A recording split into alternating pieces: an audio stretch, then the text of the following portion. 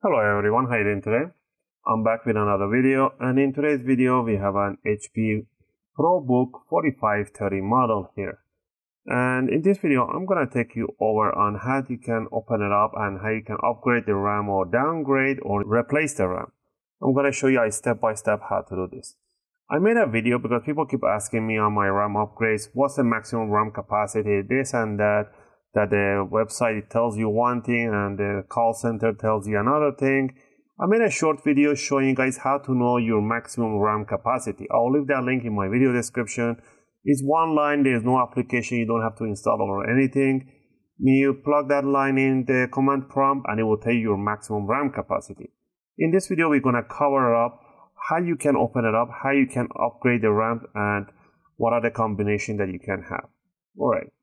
First thing first, you want to power it off completely. You want to flip it upside down. And on the bottom here, this one is missing a battery. You want to remove your battery by pulling these triggers towards each other and the battery will come out. Once you remove the battery, you want to grab yourself a screwdriver set. I use the UFIXTEK screwdriver set as they have one of the best bits out there. And we're going to be using a Phillips number 0. And what you want to do in here, the only screw that we're going to remove is right over here on the bottom beside the battery jack. So go ahead and remove this screw right down there. Okay. Once the screw is removed, all you need to do is to pull these two triggers really hard towards each other and it will push the bottom cover towards the front end of the laptop. And next, all you need to do is to lift it up and bring it to a side. Alright. And down here, you can see the RAM DIMMs right over here accessible. There's no more cupboard or anything like that. These are the DDR3 RAMs, and to remove the RAMs is very easy. All you need to do is to pull these tiny triggers beside each one of the DIMMs away from each other. Let's say you want to remove the one on the bottom, you want to remove these two triggers, pull them away from each other, and the RAM should come out in 45-degree angle, just like that. And all you need to do is to grab it in the same 45-degree angle and pull it out in the same direction, like that. You don't want to yank it upward, otherwise you're going to break the RAM or crack the jack for the RAM DIMM.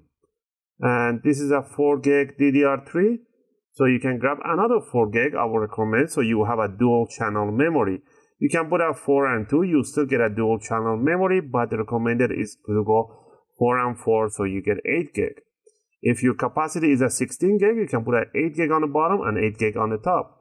I'll leave the link for one of the compatible RAMs, so if you want to get one of those. To install the RAM, make sure the notch on the RAM matches the notch right on the RAM DIMM, right there. If you try to put it the other way around, it will simply not go through, because the notch will not allow that.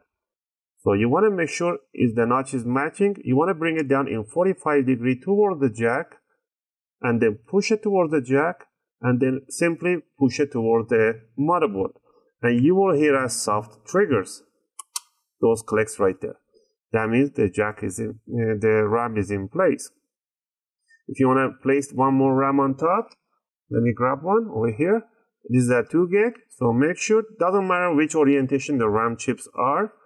So it can be RAM chips on the top or on the bottom, doesn't matter, as long as the notch matches. Bring it down in 45, all the way towards the jack, make sure it clicks in, right there. Sometimes it's kind of a little bit hard, but once it goes in 45, just push it softly towards the other RAM.